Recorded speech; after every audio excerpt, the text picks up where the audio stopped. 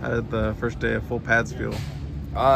Man, just so much fun to be back out there, you know, being with the guys. Obviously, we had all spring together, all summer together, but, you know, really leading up into season now, there's really no feeling like it. So being able to be out here, you know, first day back, full pads, it's truly a blessing. Now that you've been through it, the whole baseball, football balance, what did you learn through that process, and how would you kind of look back on it? I would say the biggest thing is just communication is key.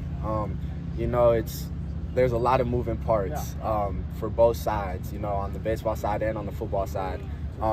So just communicating to, you know, whether it be strength coaches, whether it be my position coaches, you know, my coaches on the baseball side, just about how I'm feeling, what's working for me, what's not working for me, what I may have, like what I need to be at, what I don't need to be at.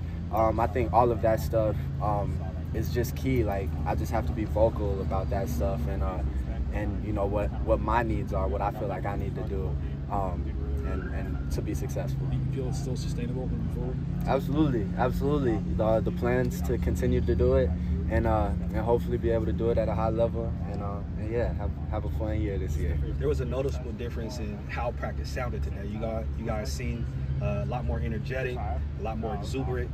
Can you just talk about the competition level and how the level of intensity is starting to ramp up? Absolutely. I mean, you know, I think you can always feel it.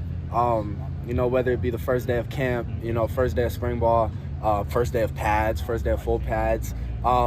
You know, the challenge, you're always going to have that on the first day because, you know, guys are super excited to be back, super excited to be hitting again, you know, just to be back in competition. But the challenge is going to be whether or not we can sustain it. And so our goal as this football team is to, you know, not just have that energy on the first day of whatever it may be. It's, you know, the elite teams, the best teams, the teams that go on to win championships are able to sustain that energy throughout, you know, all of fall camp, not just on the first day that we may have something or maybe after an off day. And so, you know, I think that's going to be one of the big challenges for us throughout this fall camp is just, you know, trying to sustain that energy throughout the rest of it. When you consider what's going to be required of you to add or to contribute to this offense, what's your mentality and your approach towards this upcoming season? Yeah, obviously our receiver room is absolutely loaded. You know, I think we've got an immense amount of talent in there. And Coach Riley obviously is one of the best offensive minds in college football. And so he's going to find ways to be able to use all of us to our strengths. And you know, he's going to come up with creative ways to get all of us the ball in, you know, in the ways that we play to our strengths. So I'm super excited to see, you know, what we can end up doing together because, like I said, I think we have a great group who can do some really special things. What's your challenge to yourself, development-wise, like the next step you want to take this year? Yeah, I think the biggest thing for me is kind of just being more physical. You know, one of my biggest God-given abilities is that I'm, you know, 6'6", and you know, so I feel like one of my big things is play like I'm 6'6", you know, play physical, play like I'm bigger than the DBs that I'm gonna face. And so that's been one of my focuses throughout the spring and the summer and hopefully continue to carry that over through this fall and this winter. You talked about the room. What does Josiah bring? Josiah is Mr. Reliable. I mean, he is an absolutely do-it-all kind of guy. He's a veteran. He's been here, you know, through both coaching staffs.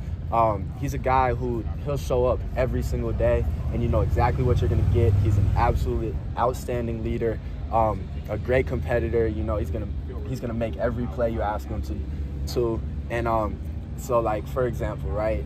He just did an internship in New York at the end of summer, right? He had to miss a week of lifting, like with the team for that internship. But man, he was out there every single day. He was up 5 a.m. sending us videos of him doing all the lifts that we were doing. You know, literally same exact lift that we did in the weight room at that same time. And he's getting it done, you know, 3,000 miles across the country before he starts his internship. So if that doesn't tell you what type of character he has, you know, what type of leadership he brings, you know, I don't know what else would.